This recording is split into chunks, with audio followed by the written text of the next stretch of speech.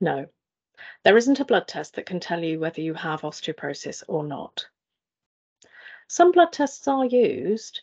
You may be offered a blood test when you're first diagnosed, and this is to check for other health conditions that may be a possible cause of your osteoporosis, because identifying and treating these may also help your bone health.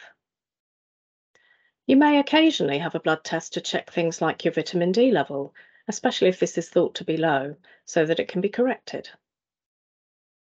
At some hospitals, you may have a blood test to monitor your bone markers. These are specific tests to measure chemical traces in your blood caused by the cells that build up and break down bone. And these can be useful in monitoring how your bones respond when you start a drug treatment. These are not essential and only tend to be used by some specialist hospitals, and they're not available from your GP.